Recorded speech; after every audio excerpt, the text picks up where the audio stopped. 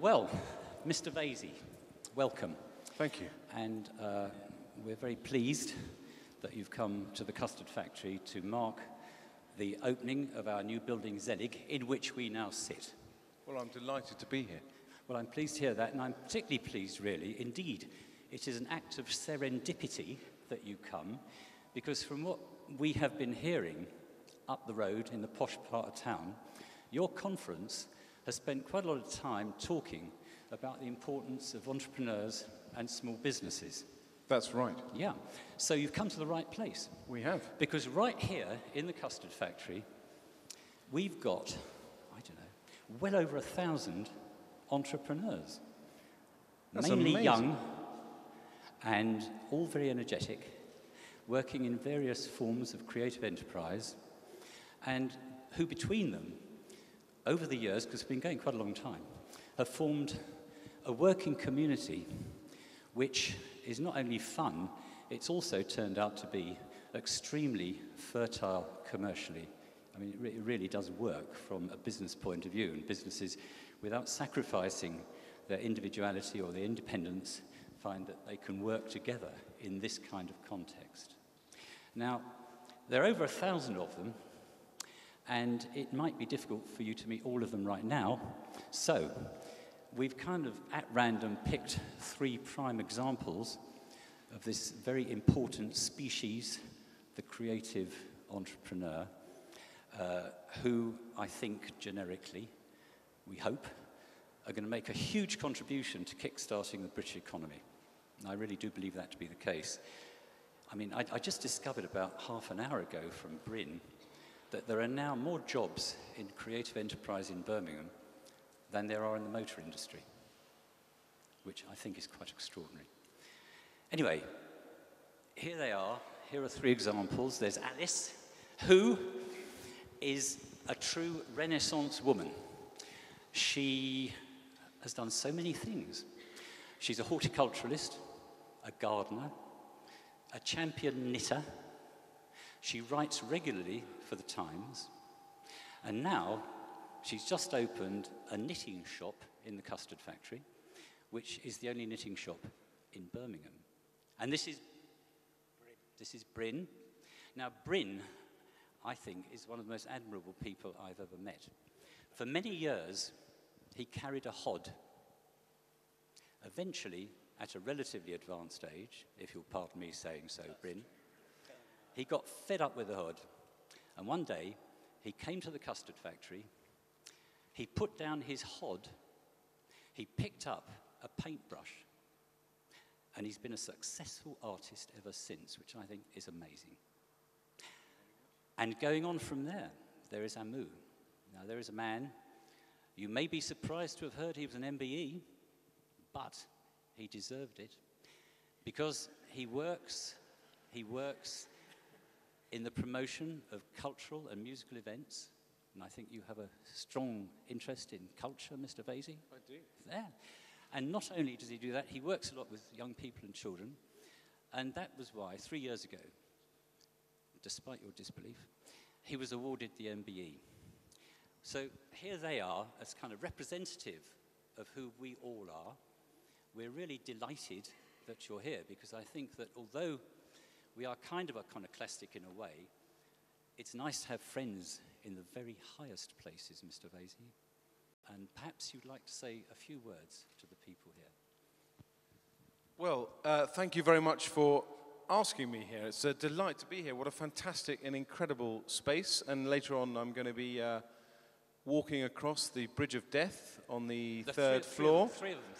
To see whether I can summon up the courage to do it. It really is a wonderful space. And one of the things you said to me when I arrived was you've built this wonderful sort of hedge contemplation suite I like that. where people will come and meet because you made the point that one of the greatest things you can have in a place like this is the ability to meet people, network, and have conversations. Yeah. It's one of the things I found out when I became an MP.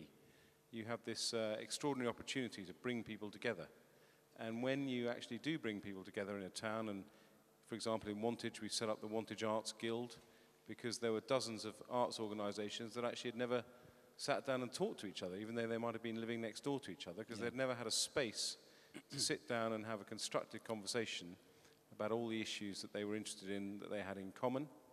And I think that that might well become the most important part of this building, where people can actually come and meet each other and exchange ideas. And it's one of the things that I'm trying to concentrate on in my new role as culture minister, is what I call cultural integration, which is that just as government is so ineffective because it works in silos and we don't talk to each other, culture, I think, needs to become more integrated, and that people who make video games need to talk to people who run museums, and filmmakers and people who want to save historic buildings should have conversations. So I want to enable a lot of conversations across the cultural silos, if I can put it that way. And I also think it's incredibly important for creative people in the creative industries to have a place like the Custard Factory. I gather you have 101 businesses here. Well, just in this building. So we might have to name there this. Are many more. Well, this bit might have to be renamed Room 101. We do have a boardroom, and it's called Room 101. Is it called Room? And people you chuck out the bad ideas with and trepidation. Take up the big ideas. I think creative people need the space to create, to get their businesses off the ground. But as I say, the concentration of like-minded people working in similar fields, I think will create a whole that is greater than the sum of the parts. So these kind of spaces are fantastically important. They're as important as a museum or a gallery or any other cultural space that you can think of. So it's a delight for me to be here and learn a bit more about what you're doing.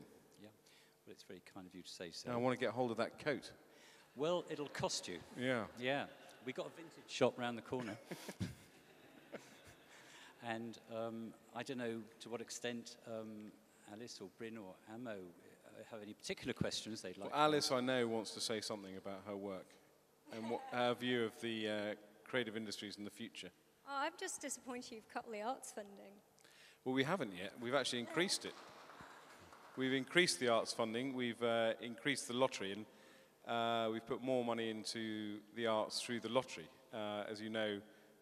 And we heard the protest loud and clear a few years ago when Labour cut the arts. As you know, they halved the amount of money going to the arts, and it was good that everyone manned the barricades then to show how angry they were at the Labour government that took arts funding down from 450 million to below 200 million. Now, I know you were there, Alice. Far too young to remember that. Okay. Well, it's a scar on my memory, I can tell you, which is why I'm working so hard to protect the arts, given the huge budget deficit that Labour's left us with. As you know, what government spends and what government earns is now a gap of 180 billion pounds, not 180 million, 180 billion, and that means that we spend 3 British museums a day servicing that debt, 120 million pounds a day. So in order to save this economy, to save the arts, which depend on a thriving economy, we've got to make savings. But what you've got is a culture team that is dedicated to the arts, that is going to look very carefully at how we can make savings. As I say, one of our first acts was actually to increase arts funding. So although I am a keen Guardian reader, I would say that despite writing for The Guardian for many years, despite it being my favourite paper, not everything you read in The Guardian is true. Bryn. Right. Hello, Ed. How are you enjoying being our minister? I'm loving it. It's the job I asked for. I went to David Cameron 4 years ago and said, could I be your culture spokesman? Because I'm a passionate supporter of culture. And he very kindly gave me that job. And obviously, when the coalition government came in, I was absolutely thrilled to be given the job as Minister for Culture. There were a hairy few days when I thought it might go to somebody else, but I was delighted when I finally got the job. Well, I'm glad to hear that you have a great deal of responsibility now holding this office.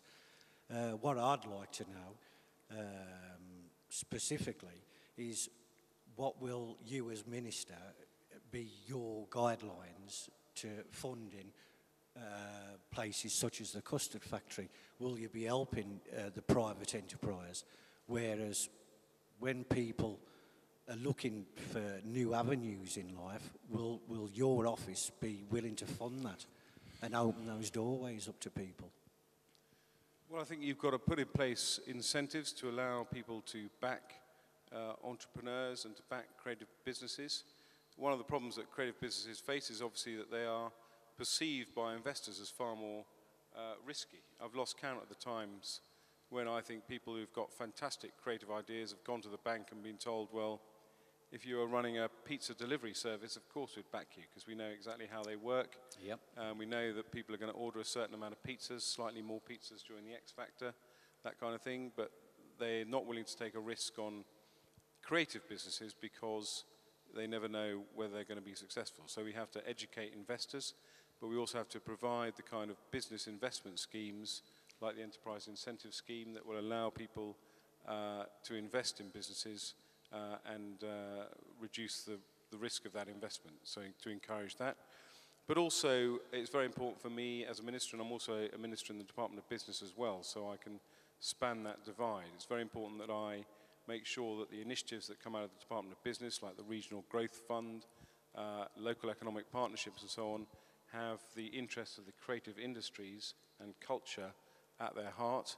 And it's also important as well that government gives very active support to people like Mike Whitby, the leader of Birmingham City Council, who is passionate about culture and the creative industries and wants Birmingham to be seen across the world as a city of culture and a city of creativity. So there are 3 or 4 things that we can do to back people like you, Bryn. Well, that's all good news, I suppose. It's good news to governing bodies such as the council and the Arts Council and people who annually receive an income from the public purse to help, you know, bodies and entities that they believe, enterprising. But that leaves a great majority of people out of the loop. Bennie's vision here at the Custard Factory gives the guy off the street an opportunity to build bridges and walk into a new way of life. And we feel excluded from some of the bodies, the governing bodies. And what we're looking for I'm a freelance artist and an individual sole trader. What we're looking for is government backing so as people can come to the Custard Factory and set up new businesses if they're made unemployed from government cuts. Yeah. Bryn, I think a lot of that is happening, and I think that whether it be the previous government or this government, people do recognise the virtues of trying to generate more economic activity, particularly when it's allied with creative and cultural activities. But I feel slightly uneasy about putting our guest on the spot to that extent, Bryn. I think you should be a politician. No, actually. I think Bennie, politicians are meant to be put on the spot, and I hear absolutely what Bryn says. I mean, I've just met with an organisation called Creative and Cultural Skills that is focused on the skills in creative and cultural sector, and they are busily promoting apprenticeships in our cultural organisations, which I think is a very good thing that government can help and support. But yes, there are a lot of people, particularly if you talk to people like Tracy Emin and other artists who kind of began their careers in the 80s, who said that the Enterprise Allowance Scheme was a fantastic scheme where you effectively, instead of getting dole money, you got money to pay you to start a small business. And a lot of very successful record producers and creative companies came out of that scheme. So I do think it's worth looking at those kind of initiatives. But I think the other point, Bryn, that you've got to be aware of, the other side of the argument, is that, you know, sometimes government can get in the way. You know, I don't think a politician or a civil servant could create what Bennie's created here. I think you've got to give people the space to work in their communities, which is what, to a certain extent, the big society is about. It's about giving people the freedom to organise themselves within their own communities, to decide, as you effectively decided, probably by a process of osmosis, as opposed to sitting down one day and working out a master plan, that something like the Custard Factory should be here, could work, and so on, and could grow over a period of 20 years to what it is today.